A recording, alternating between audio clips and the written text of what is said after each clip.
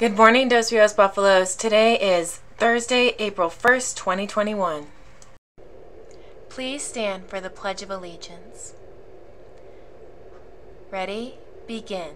I pledge allegiance to the flag of the United States of America and to the republic for which it stands, one nation, under God, indivisible, with liberty and justice for all.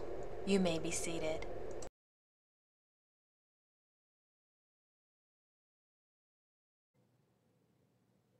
Good morning, Dos Rios Buffaloes. This is Dr. Thompson, and time for another Thompson Thursday. Today is Thursday, April 1st, 2021. For lunch today, of course, we are having pizza. We have 6 birthdays today, and so big shout out to Alejandro Martinez Luna and Violeta Vasquez Ortiz in Mr. Wyman's class, and Emily Sanchez in Mrs. Alcazar's class. We also have 3 teachers today who are celebrating their 28th birthday, Mrs. Serrano, Mrs. Iwerks, and Mrs. Brower. So congratulations to those 3. I want to give you a little history lesson on April Fool's Day. So today is April 1st. A lot of people call that April Fool's Day. And this holiday spans back almost 500 years ago. So in 1582, in France, they created a new calendar. So Pope Gregory changed the calendar, and they now call this the Gregorian calendar, and it's the calendar that we currently use.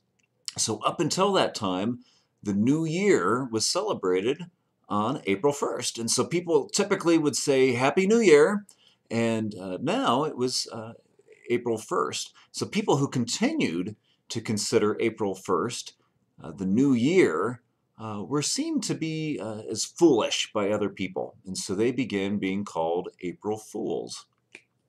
In France, they played a trick on these people, and they would put a paper fish taped to their back. And so they started calling that the April fish, or in French, Poisson d'avril. So other countries began celebrating this holiday as well over the years, and so in England, people might play a trick on you sometime in the morning, and if you are played a trick on, they call you a noodle, which is kind of silly. In Scotland, they might call you the April gowk, which is another word for a bird, like a cuckoo bird. And in Portugal, April Fool's Day is celebrated not on April 1st, but on the Sunday and Monday before Lent. So anyway, we hope that you've learned a little bit more about April Fool's Day, that your teachers have fun today as they help educate you about the holiday, and you make it a Buffalo-rific day. Thank you.